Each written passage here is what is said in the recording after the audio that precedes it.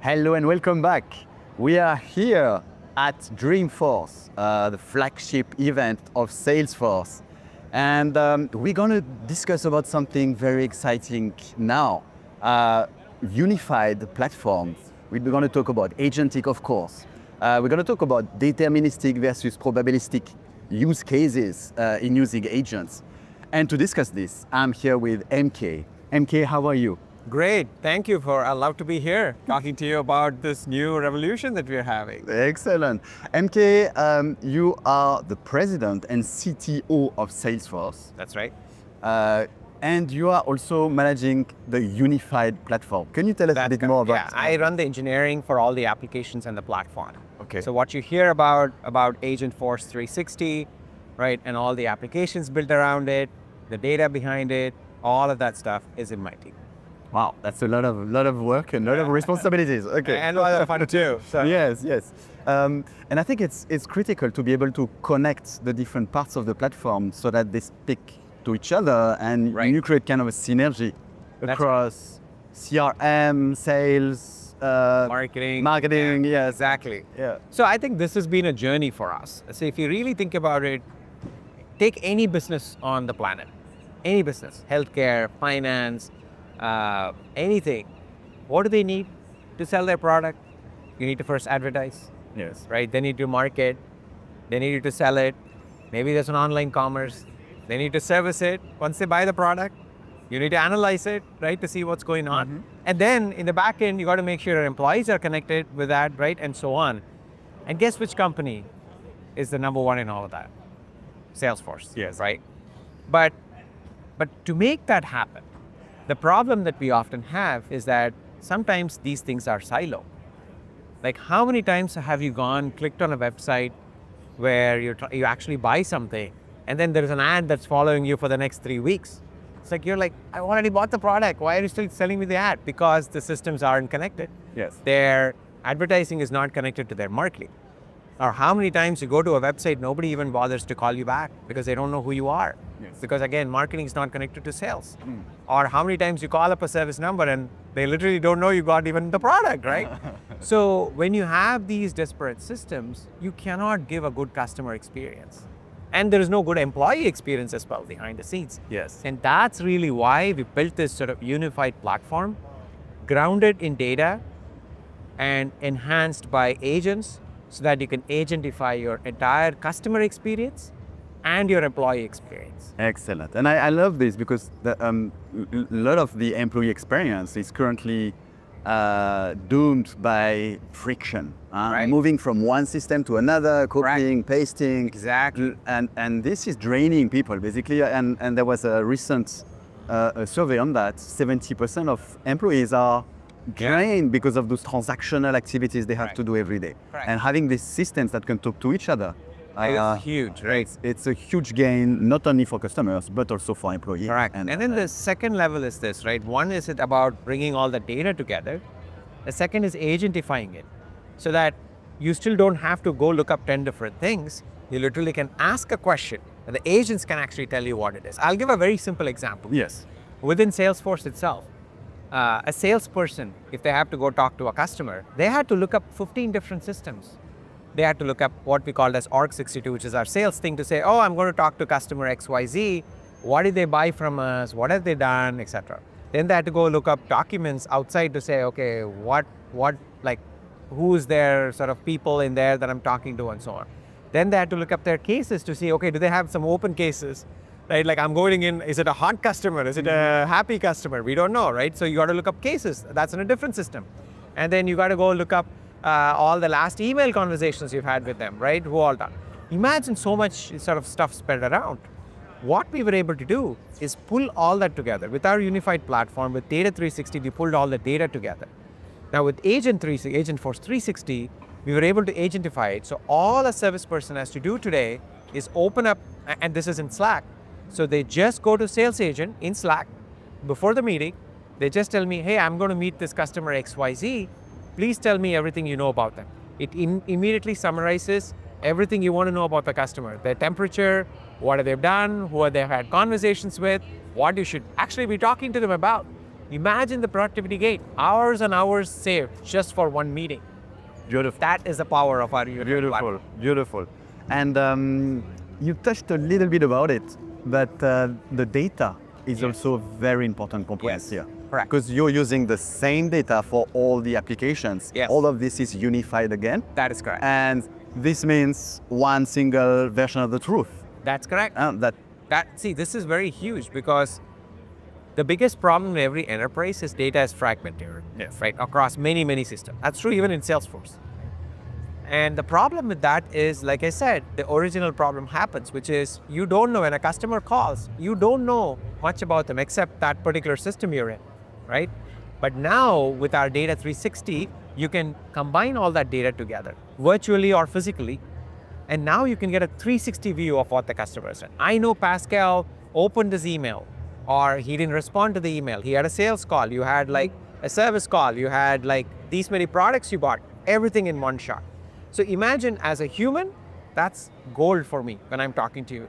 As an agent, it's vital because like with the wrong data, the agent's going to hallucinate, right? Definitely. Now with the right data, the agents can actually go much, much further. And you are kind of the glue in your role to connect all this and create this unification. That is correct. That's and actually that's where it's like brilliant. Like if you were in the keynote, you saw the Williams Sonoma example, right? Which is a beautiful sous chef example of how we can be creative, where initially you're trying to find some ideas for what to do. Yes. At the same time, subtly, it also doing two things. It knows what you have purchased. So it can tell you, hey, maybe you should go use that like pot that you bought last week and use it, right? It makes you feel it's a different experience when the agent is talking to you in your language. Yeah.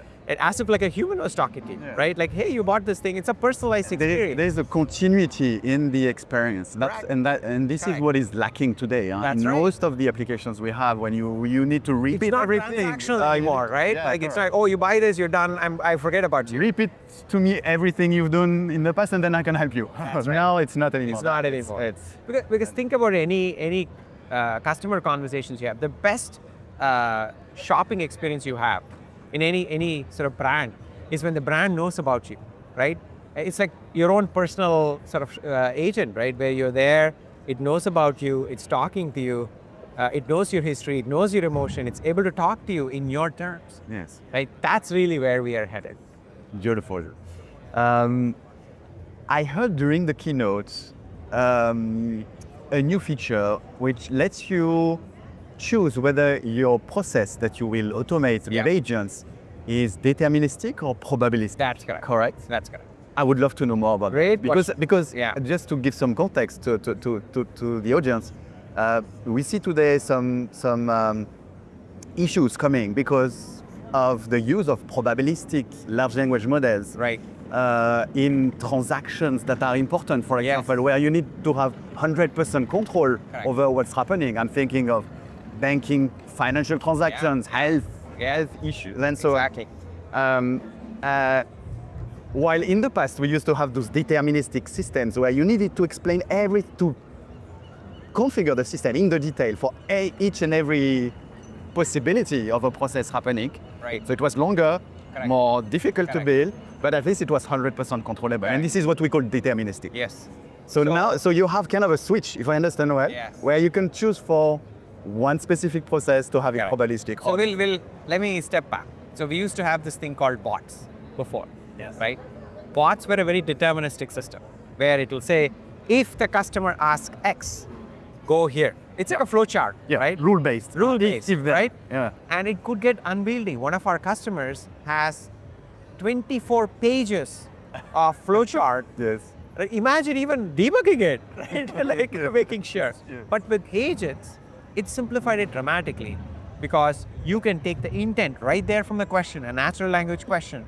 It doesn't have to accurately match exactly what the bot kind of thing said and then be able to do. But it also comes with its inherent problems because LLMs hallucinate, right? And that's something we learned, like the Williams Sonoma example as an example. You want two different things, right? When initially you're looking at the recipes, you want it to be creative, you want to explore, right? You don't want a hard code to say you should only say this. But once I know the recipe, the steps in the recipe better be deterministic. And it's like saying, put water first, or like put it in the oven first and then put water later, right? Imagine that, right?